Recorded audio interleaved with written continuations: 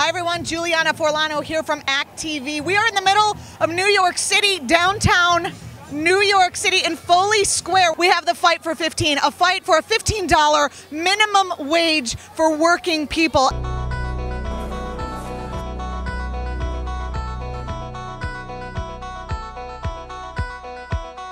You can see that's what we're fed up, and we want to be paid a decent living wage. 15's not even enough. 15 is just the bar right now, but we actually need a living wage, and we need to match it up with inflation. We need to make sure that it's 15 now and 20 like 5 years later. There's no real work for so many of us to stand up and be proud of. These big corporations, they need to get a heart, understand how we the people feel, and your employees have something they can feel proud of, go home with a decent wage. I don't think that the corporations are going to get a heart, but I think that we can use our government and pressure our elected officials to make sure that they realize that they're working and living in a democracy where the workers count.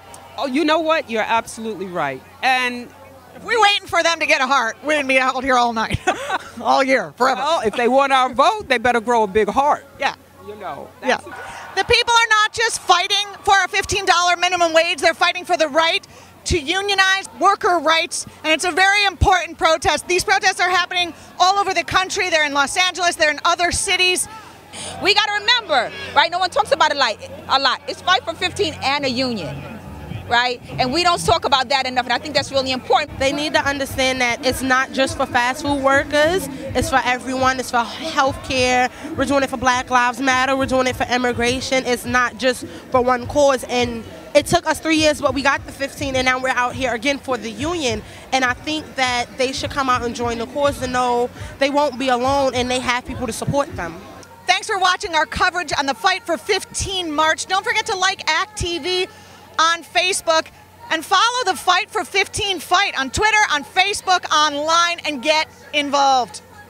I love it so much. It's like a concert. I feel like I'm at Beyonce concert. Except for a cause. Yeah, for a cause.